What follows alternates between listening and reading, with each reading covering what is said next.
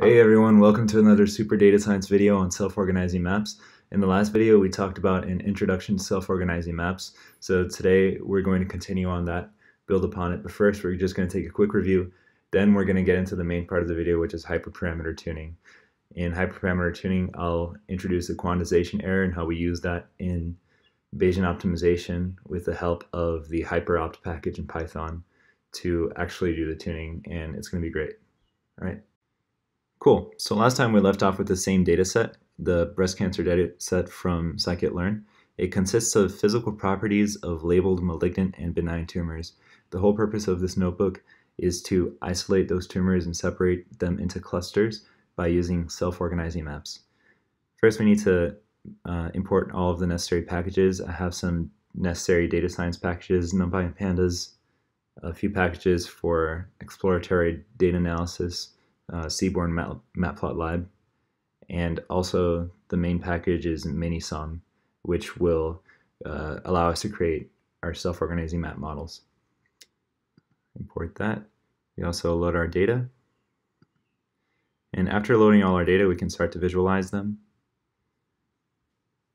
It's very important for data scientists to start out with using the head method just to check out the data, and by the column names you can see that they're all just physical properties of the tumors, and you can see their shape, the shape of the data, 569 observations and 30 features, 30 dimensions, which I consider high dimensional and a great application of self-organizing maps. The target key, the zeros are malignant and the ones are benign. Let's just remember that because we're going to use that to label our points with different colors and shapes so that we can identify them on the map. After loading data, it's always important to do exploratory data analysis. I'm going to show you a couple of my favorite visualizations. First is probably my favorite is the disk plots from Seaborn. It shows you the distributions between variables, and you can plot multiple variables in the same plot. Just make sure that your x-axis shares the same unit between your features. So here is the mean radius and the worst radius. Those are both units of distance, so it's okay to put them together and compare their distributions. This is great for presentations, by the way, so if you ever do a presentation at work, just please show the distributions. It'll do wonders. All right. Second visualization I like is correlation heat map. First, you take correlation of all your features, and then you can put them in a heat map, and you can easily visualize how the features are related. Now, correlation doesn't mean causation, but it's a great branching off point. The color bar is on the right. The darker color means negative correlation, and the brighter means positive correlation. I included the target, which is the malignant and benign tumors. 0 is malignant and 1 is benign. So when you see that there's a negative correlation between the mean radius and the target, that means that the greater the mean radius, the greater the chance of the tumor being malignant. All down these rows there are dark colors and good associations between features and the target. A few of them you can probably ignore, like the mean fractal dimension is only 0.013. That's no correlation. But anyway, this video is about self-organizing maps, and that's what we're going to talk about next. In the heat map, we see how the different features relate with each other, and not really how different observations relate with each other. It's the opposite with self-organizing maps, because we take the high dimensional features, in our case it's 30 dimensions in the input layer, we condense them down to 2 dimensions in the output layer, the 2 dimensions in our case being the x and the y axis. And by condensing down to 2 dimensions, we can easily see how close that observations are to each other, and we can cluster them accordingly. We'll start creating our self-organizing map with the same hyperparameters that we used in the last video. The hyperparameters are 30 rows and 30 columns. The input length is just the number of dimensions that we have, which is 30. The sigma is 1, learning rate at 0.5 at 100 iterations. Let's just run that. And we're going to get a pretty good clustering anyway. We use the mini-SOM class from the mini-SOM library, inputting our respective variables. And right after creating our class, we need to initialize the self-organizing map with random weights just by running this line. All right, so we've initialized our SOM. Now we need to train with 100 iterations. You can choose however many iterations you want. I think 100 is good. It takes less than a second to train, 1 second almost exactly. And using this code, we can visualize a heat map containing all of our neurons in the rows and columns in those cells. The clusters are pretty decent. They're really good actually for no hyperparameter tuning. One thing to note is that the wider that the squares are, then the greater distance that the neurons are apart from each other, and that the darker they are, the closer they are. There's a section here that's very white. It signifies that these points are far away from each other, and there are sections that are pretty dark, meaning that the points are close to each other. Let's move on to hyperparameter optimization. Touching on the hyperparameters again, sigma, I don't think I mentioned, is the spread of the neighborhood function. It affects how quickly and by how much the neighboring neurons will learn through each iteration of training. The quantization error is the average distance of the sample vectors to the cluster centroids, aka the neurons, and it's very similar to the Euclidean distance. In fact, it's the same principle. In Euclidean distance, you can have the difference between the neurons or a neuron and an input, and that's the same case with the quantization error, except it's always just the input subtracted by every single neuron and then taking the entire mean of that, and you get your objective value to minimize the quantization error. And by changing our hyperparameters, we'll be able to minimize it. One quote I found while doing research is that the quantization error declines as the map becomes larger. So as x and y increase, quantization error QE will decrease. And that means that we can't use the quantization error to compare maps of different sizes. And that's why I'm going to keep my x and y as the same and not optimize them. And luckily I found a heuristic from a paper that came out in 2005 that says that your x should be the square root of 5 times the square root of the rows of data, and I'm going to match my y along with that. And it's just going to end up being 10 columns and 10 rows. Hyperopt is a library that I talked about that does Bayesian optimization. We'll get a little more in detail about what that is later. I'm just importing it up here. And I also condensed the training code and the plotting code down to a couple of functions just to make everything flow more smoothly. In this box, I'm going to set hyperparameters that I know won't give a good result and plot.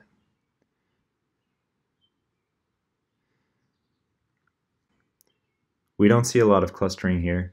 What we see is each neuron kind of has the different labels next to each other. We see overlapping here, and we also see that every single square is filled up, which means that everything is spread out pretty evenly. Nothing is distinguished here. And this is pretty bad clustering visually, and you'll be able to tell by the contrast later when we improve the model, like just how good it's going to get. And Sheldon was speaking here earlier. I included this photo just because Bayes' theorem is there, and I thought there was a little bit of Sheldon missing from the presentation. Anyway, let's focus on tuning sigma first by reducing the quantization error by using the function hyperopt.fmin. This function comes from the hyperopt package, and it minimizes an objective function given a space of features to manipulate. The algorithm is here, and For further reading, I'm providing this link. It'll take you to this page written by a man named Thomas Hugeskins, and it goes into a lot of detail. I'll include the link below in the video. If you're interested, please go and learn more about it. So the structure of the fmin function is like this. It will return the tuned hyperparameter, but first you need to include an objective function. The objective function that I want to include is a quantization error for the reason that we talked about. If you reduce it, you will get a better cluster in your self-organizing map. The quantization error is a method in the mini-SOM package, but I converted it to a function just by converting it to a lambda function, lambda sig, and then the sig is a variable that will get passed into here and be manipulated in order for this entire lambda function to be minimized, in order for the quantization error to be minimized. The second parameter is space, and the function HP uniform works like this. You give it a name that's equivalent to the name of your variable, so here it's sig and sig, and then you give it a starting position and an ending position. I did x divided by 2.1 because sigma cannot be greater than half of x or half of y. It's just a rule. Sorry about that. I had to do some digging on this algorithm. I found a paper actually that looks interesting. I'll read it some more later. But algo is a search algorithm, and there are some different types, and this is the recommended search algorithm. I'll also link this page down below if you're interested in learning more about every single parameter in HyperOpt. Anyway, I'll evaluate this function 200 times, and we'll see what we get in terms of sigma. And while it trains, I just want to bring attention that our learning rate is at 5 right now. I set it at 5, that's very high, and I doubt we'll get very good clustering, but it will for sure be better than what we had previously, which, as you recall, there were no clusters essentially. Okay, it took 24 seconds to train, and we get a new sigma of about 2.7. Let's update our sigma values. Just a reminder of our new hyperparameters. Again, we still have a learning rate of 5, which is very high. Train, that was quick. And plot. All right. Now this is drastic improvement. There are isolated values. When we don't see overlaps, that's good. That means that the values are clustering close together. One shortcoming of this method of visualization is that we don't know how many different inputs are in the same square. And one thing that I want to do is maybe use Plotly package or Bokeh to try to create an interactive self-organizing map. Maybe that'll be my next video. I'm not sure yet. I think it'll definitely be fun, but it could be harder than I imagined. Anyway, a lot better clustering here. The next thing to do is to optimize the awful learning rate, which is at 5, very high. To optimize 2 variables, we need to input them into a dictionary called space. You can call it whatever you want, but I'm calling it space just to be consistent. And to import a couple of more functions, trials and status OK. And then follow this format. You create a function. In this case, I created the SOM function, inputting the space dictionary containing all the hyperparameters that I want to tune, and generate a value. And again, I'm using the quantization error method. And SOM-FN will return the loss value and also the status, which I assume if the status is not okay, that tells it to stop training. I'm not sure, honestly. If we initiate a trials function, then we'll be able to print the trials and see the loss every single time through every iteration. Now sigma is changed to around 5, and the learning rate is drastically reduced from 5 down to about 0.2. Let's update our hyperparameters again and run the training. All right, the model is done training, and I think the separation is much better now in the top left.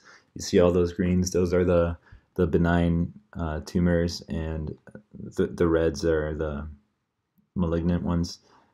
Still, I think one shortcoming of this visualization is that you can't tell how many inputs are stacked on top of each other, which is why I think some kind of interactive self-organizing map would be so useful.